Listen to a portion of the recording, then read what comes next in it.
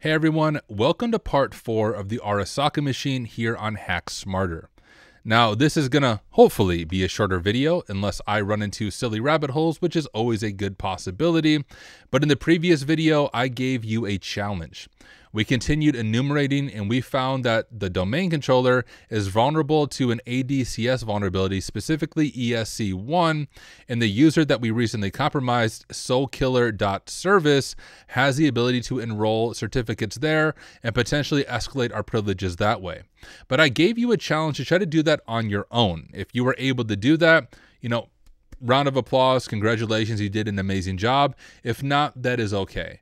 In this video, I will walk you through it step by step, and hopefully we can compromise one of the domain admins together. All that being said, let me go ahead and share my screen, and we will dive on in. So this is what we were looking at the end of the previous video, was how to exploit ESC1. And we have the syntax right here. So step number 1, let's just go ahead and copy the syntax and add it to our notes and begin filling out how to actually exploit it. We'll say exploiting ESC1. So what pieces of information do we need or do we already have? I'll zoom in so you guys can see this a little bit better.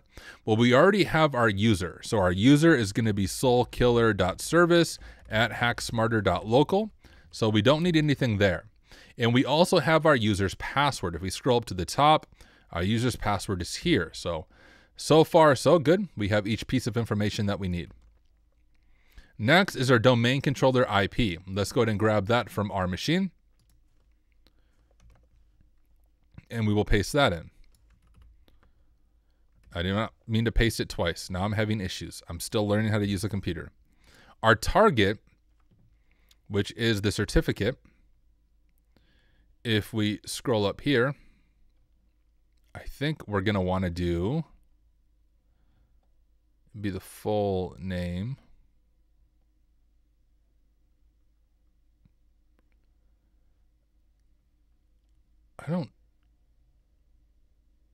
Would it be Hack Smarter?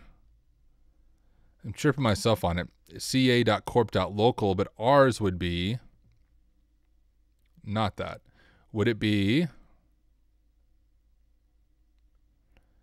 this? Well, I don't think it would be the dc01.hacksmarter.local because that's the DNS name. That's not the full certificate name. We have the template name of AI_takeover. But I think it would be the CN name. Yeah. hacksmarter.ca.local.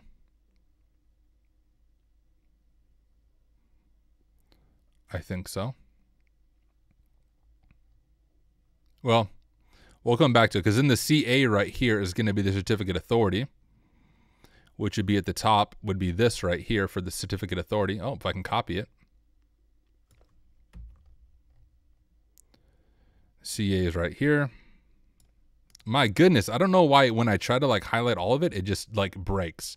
So I think the CA in this case would be hacksmarter-dc01-CA. Our template is going to be this AI takeover thingy.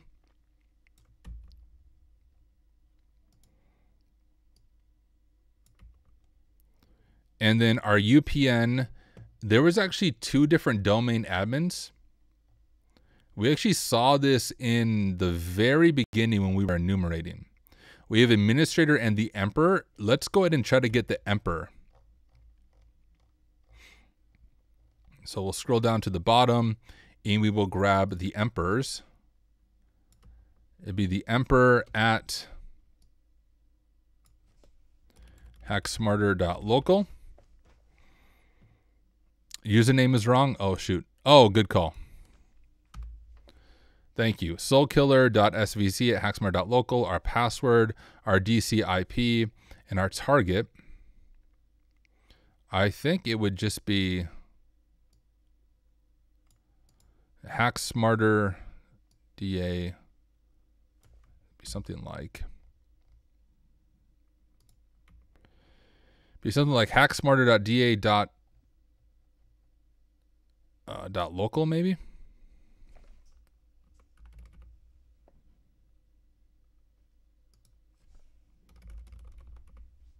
I don't know if I'm doing that right. For some reason, my brain's like breaking. I don't know if that's correct. But now we need to get the SID for this admin user. You can actually use Certify to do that, and it shows you in the wiki. I believe right here, to find the SID and other attributes of a target user like administrator, you can use this command. Okay, I apparently can't copy it. Let me copy it this way. So let's try this command, and we'll say getting the SID for, why did it jump for the, geez guys, I'm having issues in Notion now. The emperor. Okay, and now in Kali, it's certify AD, not just certify, so we can fix that as well. Our username, this is our current user that we have compromised, so this will be soulkiller.service. This is our password right here. Our domain controller IP. And instead of administrator, let's see if we can compromise the emperor. Since we know someone named the emperor is also a domain admin, the emperor. That looks spelled wrong, but it must be right. Okay, let's try this command. And I have a quote missing. Yep, I see it over here after my IP. I have 2 quotes. All right, there we go. And we were able to get the SID for that user. Let's add that to our notes as well. Oh, we don't even need the SID. Gotcha. Well, we'll use it anyways. We'll grab the full SID right there as we target this user, paste it in, and I'm sure I screwed up something in the syntax, but let's find out.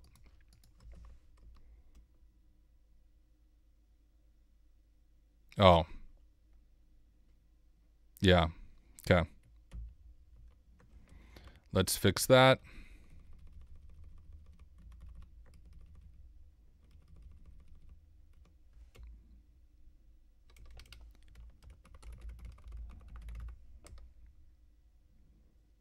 There we go. Add that to our notes. We'll just paste it all up here, showing that we were able to retrieve it. And so we have a certificate for the emperor.pfx.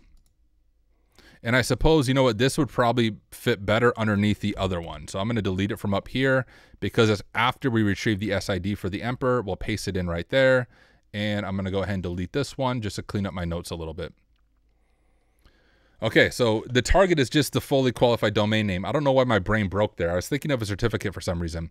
But the dc01.hacksmart.local, and now we have the certificate for the emperor.pfx. And if we jump back over to the wiki, it actually walks you through how to exploit it. So it says, hey, we got the certificate. That is good. We have the .pfx file. And now we can go ahead and authenticate and hopefully get a hash. You can see the syntax right there. We'll drop it in. But we have to change a few things. So our DC IP is going to be 10.1.201.33. Our PFX is going to be not administrator, but rather the emperor, like so. And then remember in Kali Linux, it's certify AD. Hit enter on our keyboard, and we got a hash for the emperor. Let's go ahead and copy this and drop it into our notes. What is going on with Notion, bruh? Getting the hash. Like I typed too fast. I'm done typing and it's still trying to fill things out, and then it pulled up AI because it didn't know what it was doing. But now we have the NTLM hash for the emperor. Hopefully we can use like Evil-WinRM, pass the hash and authenticate and fully compromise the machine. Let's find out. Evil-WinRM-U, the emperor, -H for pass the hash, -I, dc01 hacksmarter.local, cross our fingers, hit enter. And who am I? We are the emperor. Now if we cd over to users, administrator, cd to desktop, dir, we can type root.txt, and that will give you the final root flag, and you can fully solve and compromise the machine. But here's the thing. I have showed you all of the steps to get to this point. I am not going to show you the final flag, at least not in this video. But I've showed you all the steps. I want you to do this on your own and retrieve the final flag on your own. The last step is literally just type root.txt and it will give you the final flag. But ladies and gentlemen, that concludes the Arasaka machine from the HackSmarter platform. A huge thank you to Henry Lever, also known as Harrison Wells, for creating such an excellent Active Directory machine. Hey, hopefully you learned a lot in this series. If you have any questions, please leave them in the comments. Believe it or not, I do my best to try to read and respond to all, I'll just say most, because I can't respond to all, but most of the comments on my YouTube channel. Say thank you so much for watching in the series, and I will catch you in the next one.